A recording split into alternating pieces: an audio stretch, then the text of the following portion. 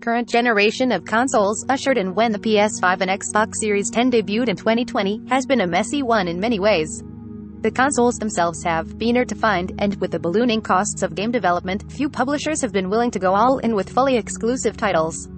So we're left with games like Horizon Forbidden West, a tentpole release for Sony, which will launch simultaneously on the PS4 and PS5. Sometimes, this doesn't turn out so well, like the disastrous cross-generation launch of Cyberpunk 2077. But that's not the case here. The latest Horizon plays great no matter which PlayStation you related.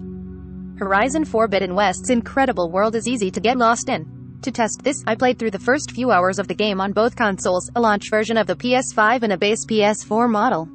In terms of pure visuals, the difference is negligible. Textures on the PS5 are smoother, there's more detail in some scenes, and overall, the image looks cleaner and has much improved.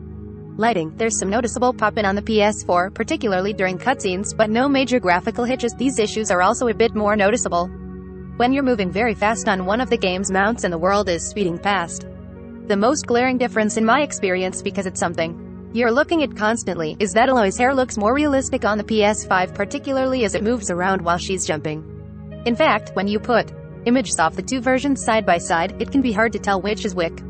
Here are a few spoiler-free screenshot comparisons from the first 5 hours of the game. Really, on the PS4, Forbidden West looks and feels a lot like its predecessor. Which isn't a bad thing. The original Horizon was a beautiful game, and its sequel features a broader range of machines to battle and environments to explore, so it's still very pretty to look at. It should also be noted that both Forbidden West and its predecessor were built using the same engine, which was also used for games like Death Stranding. There are, of course, other benefits to playing on a PS5 beyond pure visual fidelity. Like many games on the platform, Horizon Forbidden West has two graphics options, one that favors resolution, another that offers a higher frame rate. As with most action games, whether it's Control or The Last of Us, Horizon really benefits from the smoother gameplay that comes from support for better frame rates. It's particularly noticeable when you're in a hectic fight with multiple enemies attacking and firing projectiles while your character rolls around firing arrows. Forbidden West doesn't run poorly on the PS4 in my experience. Though it will probably make your console's fangirl loud, but playing with an improved frame rate is a very welcome change in that regard. It's possible that there are some late-game moments that are dramatically different between the platforms, but, at least early on, the PS4 holds its own surprisingly. You can see the PS4 version in action in the gameplay trailer below.